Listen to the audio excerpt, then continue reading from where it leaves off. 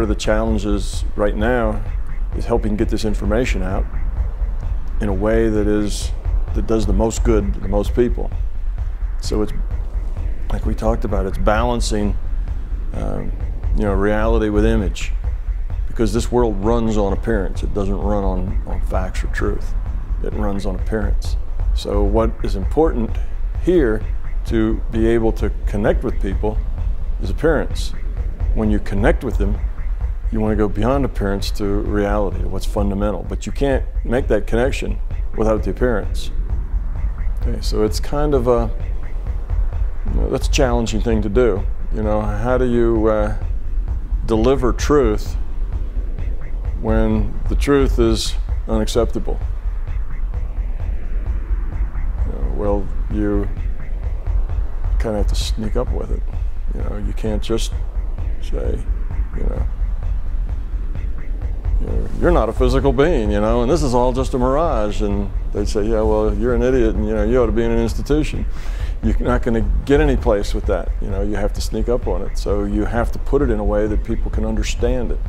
And I tried doing that in the book, in a way that people could understand it. So, yeah, it's not that I, want to tell fibs to people, but if you're going to communicate, you have to start where they are. To communicate with you, I got to start where you are. I got to start with your beliefs, your understanding, and your sense of reality, and work with that.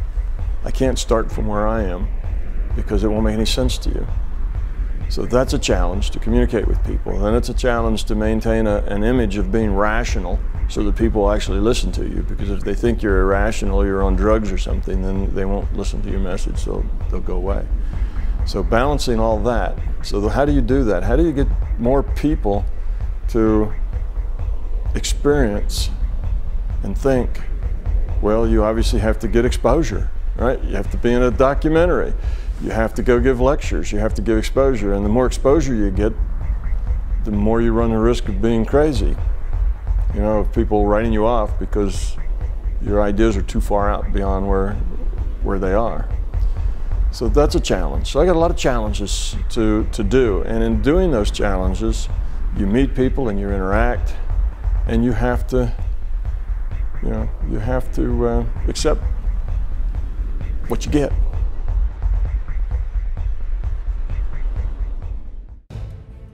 Oh, it's fantastic to be able to hear him explain it in person. I've been following Tom for the last few years. I found him through the work of Robert Monroe, and his work has just resonated with me and helped finally explain things that I sort of grasp, but I feel like I really have a handle on them now. And to hear him explain it here in person has really helped to fill out the concepts even better. And it's been a great experience so far. I've been very impressed with Tom and his view of reality and his ability to communicate that view to people who maybe come from a physics background or not from a physics background, maybe more, the soft art background. But he seems to be able to connect with people of all stripes with his view of reality.